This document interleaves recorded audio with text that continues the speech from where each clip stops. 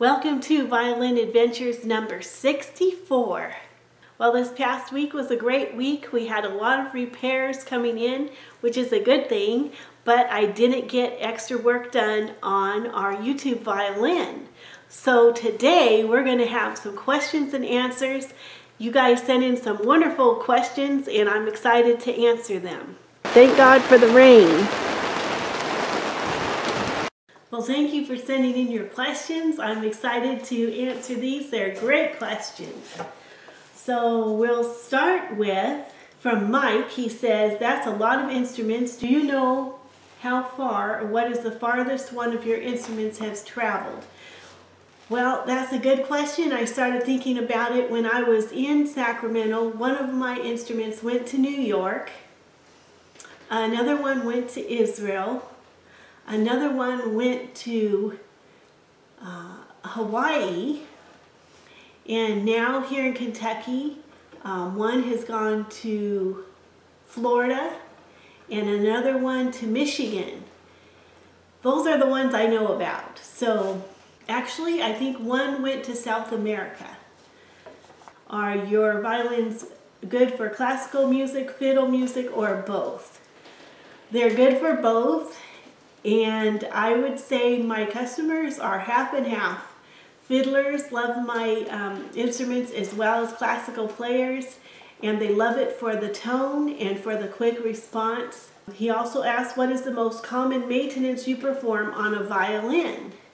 I would say replacing the bridge and setting up the sound post and rehairs are the most common. Okay, some more questions here from Faye. How do you know when a bow needs to be rehaired? That's a great question. If you're playing every day for a few hours a day, then you probably want to get it rehaired every 6 months because the little tiny fingers on the hair wear off and eventually your bow starts slipping when you play, and that means it needs a rehair. Some people do wait until all their hair starts breaking off, but that's really bad for the bow because the tension on the bow is now not even across the frog, but to one side, which causes the frog to tip toward the side that the hair is on, and it can ruin your bow. So it's good to keep it rehaired so the tension is always nice and even. So thanks for that question. It looked like the water you used was also steaming. So she's talking about when I was bending the ribs on the hot iron. Yes, you can use cold water, but I like to use really hot water. It seems to absorb faster into the wood, so I used hot water, and I also use a very hot iron. Do you glue the ribs to the shaper?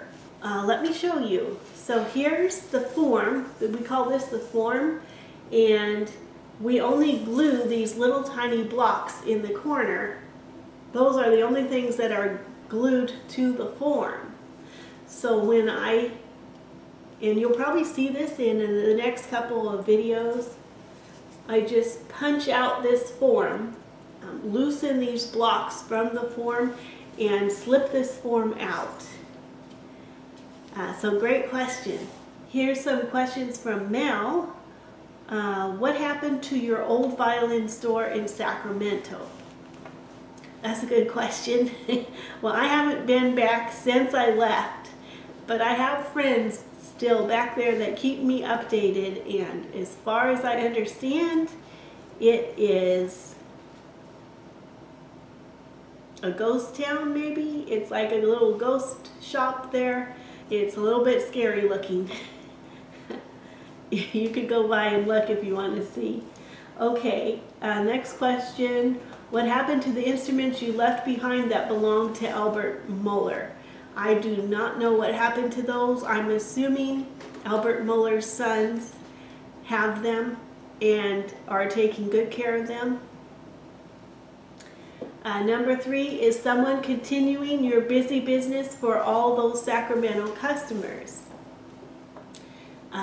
At this point, I don't know that anyone is taking care of them, although I have some of you wonderful, faithful customers who send me your rehairs and your repairs. So thank you for that. You're welcome to send them here, any repairs you have. If you don't want to do that, I recommend Devon Ho in Davis that you can send your things to. But I love to get repairs, and so if you have anything that you want repaired, just send it to me and I'll gladly repair it. And rehair, I think the cost for sending a bow is $15.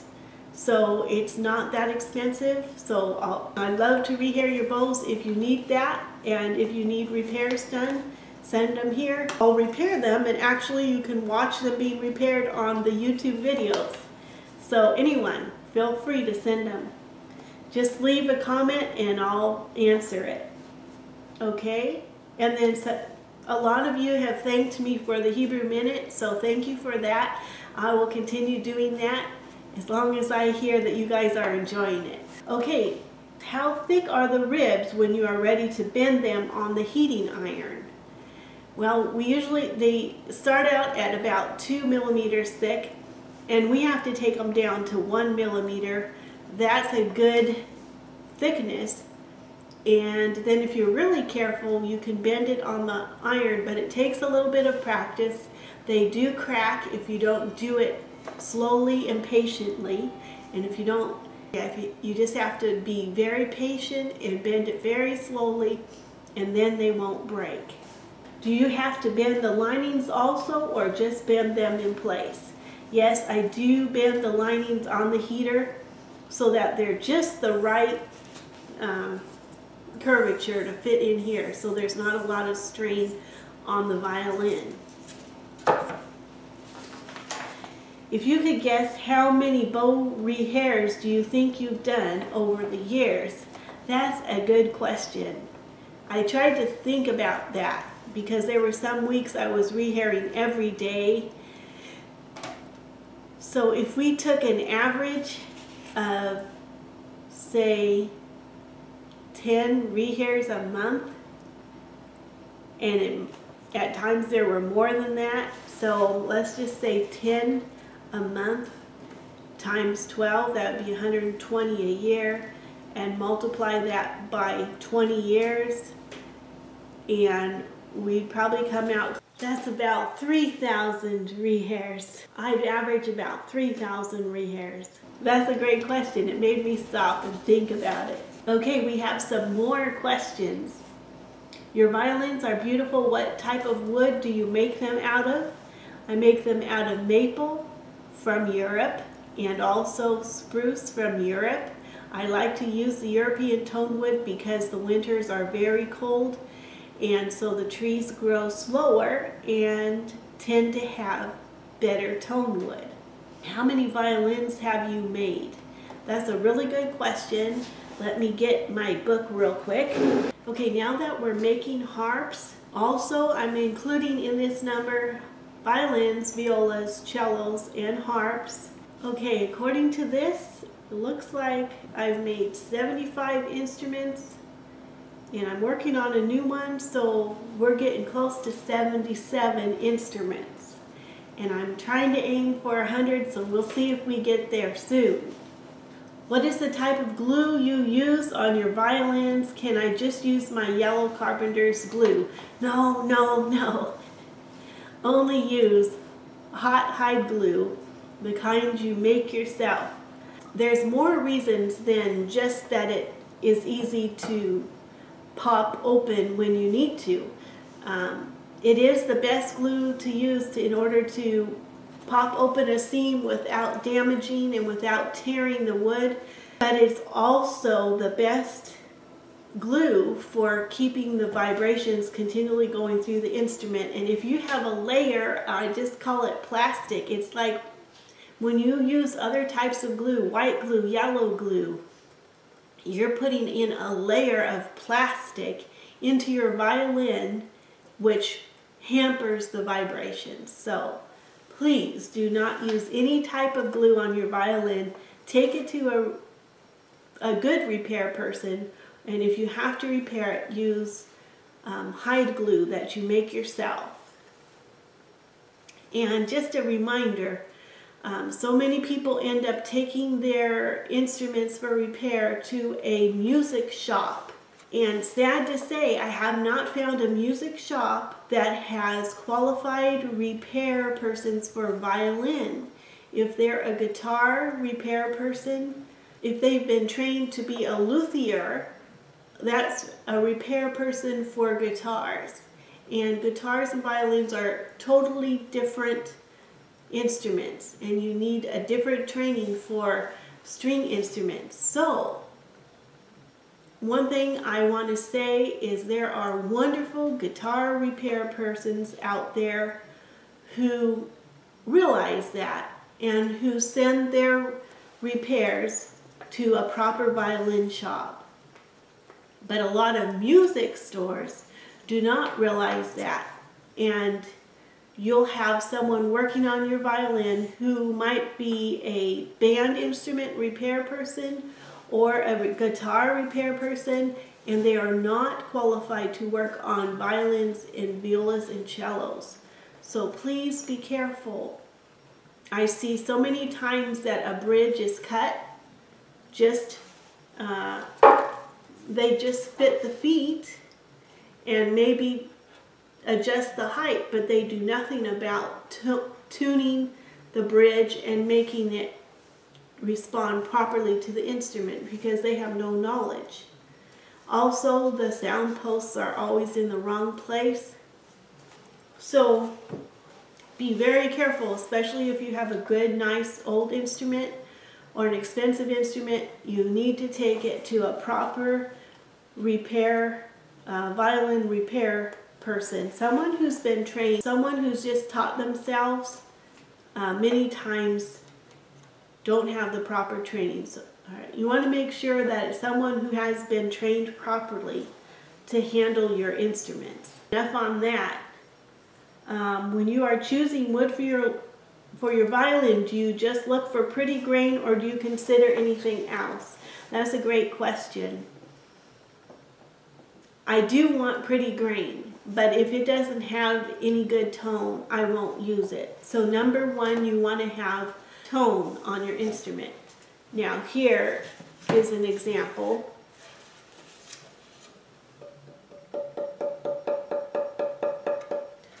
That's the piece of wood you guys chose for our YouTube violin. It has a really nice tone, and I listened for tone.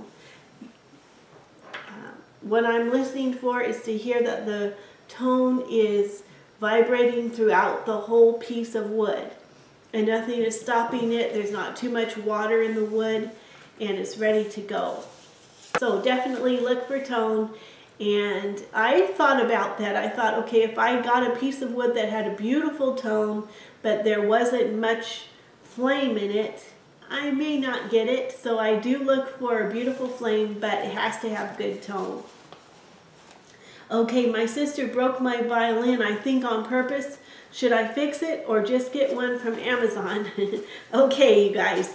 Okay, that's a great question. Something I'd love to talk about. Here we go. If you're ordering something on Amazon, you're ordering basically a toy violin. Anything under probably $300 is a toy. And why is it a toy? They don't use the proper wood. That's why it's cheap. Sometimes it's not even real wood. Sometimes it's not even the proper wood. And that's why you can get a violin that's painted blue or pink or white, because they don't want you to see what they have under that paint. Please don't buy a violin from Amazon. Not only are you going to have trouble with the pegs, they come in here, people come in here all the time, and I have to either rework their pegs or replace them because the pegs usually are painted black and they're not even the proper wood. They're very soft wood, painted black, and then I usually have to replace the bridge or adjust the bridge. Your sound post might need to be replaced. So if you're going to buy on Amazon, just know that you're getting a toy violin and you need to go to a good violin shop to get your instrument. I like to have in stock violins that have a beautiful tone for a low price. So mine start at $400. I cannot find any violins cheaper than that have good wood and have a beautiful tone. So mine start at $400, and if you're ever interested in getting a beginner violin, just contact me. I will send you pictures, and I will also play them for you and let you watch the video, and you can choose your violin that way if you don't have a shop that you can go to or one that you trust. So thank you for that question. Your violin sounds really nice, but mine sounds really bad. Is it me or my violin? Well, it could be your violin. You want to have your violin looked at to make sure that the sound post is in a good, proper place to give your violin a good sound. And if someone has done that and it still sounds bad, well, invest in something that sounds just a little bit better. Here's the thing, if you have a really good sounding violin, you're not going to sound that bad. It's going to inspire you to get a beautiful tone. So if you're doing long bows on your violin and it really sounds bad, you probably need it adjusted. If you do long bows and you're getting a nice tone, then you probably have a good violin. But just bring it in here and I'll take a look at it and let you know if you just need an adjustment or if you need a new one. We have a few more questions here and I want to save them for our next question and answer. Thank you guys so much for sending in these questions. They're absolutely excellent questions and they're things I love to talk to you about. If you have more questions, leave them below in the comments and I will save them for the next question and answer. Well, I hope you guys have a blessed Thanksgiving this week, and Lord willing, we'll see you next time. Just a quick look at our YouTube violin. I did get the ribs shaved down so they're nice and flat, and I traced the shape onto the back of our maple here, but I haven't got a chance to cut it out. So that's just an update on our YouTube violin. Here's our top, which hasn't been glued together yet, but it's ready to be planed and then glued together. Over here is the last violin, and I'm having trouble so you can see the flame in this violin. It's really beautiful.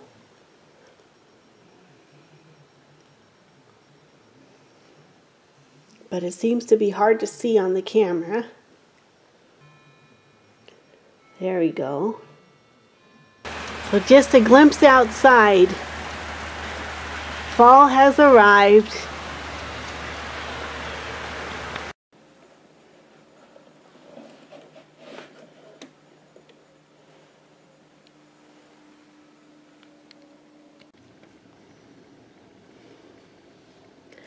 Bayom hahu yashar hasher hazeh haaretz Yehuda az lanu Yeshua yashit hamot vachel. And then if we skip down, all these are awesome verses, but we skip down to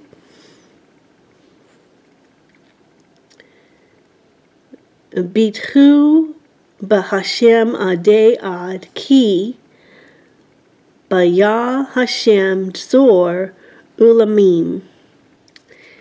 In that day, this song will be sung in the land of Judah, a city that is strong for us. Yeshua will place walls and fortresses. And then if we skip down to verse 4, trust in the Lord, or trust in Hashem forever and ever, because in God, Hashem is everlasting strength. Well, thank you all so much for watching and for your thumbs up in your comments. I really enjoy reading them, and until next time, God bless you. Bye.